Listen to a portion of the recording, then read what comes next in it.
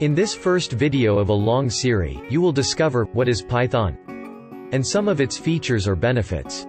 But also, why is it getting so popular, especially these last few years? What is Python used for? What are your career opportunities? Then, finally, what to learn? And where to start? Do you want to find answers at some of these questions?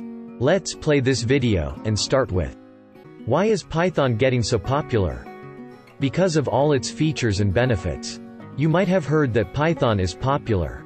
On one hand, it may seem that it doesn't really matter how popular a language is, if you can build the app you want to build with it.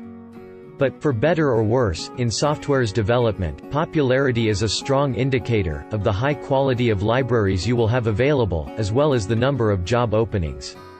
So, is Python actually that popular? Yes, and there are plenty of stats to back this one. Let's look at some analytics available, and presented by StackOverflow.com.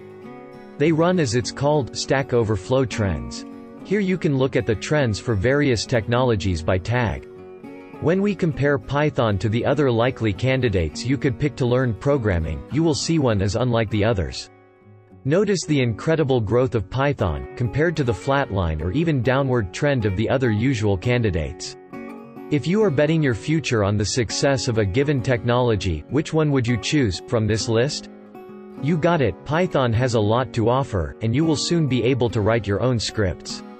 If you liked this video, please, do not forget to give a thumb up, and subscribe our channel. Digital Academy, learn free. Thanks for watching this video. Please subscribe. Hit the notification bell. Like, comment, and share.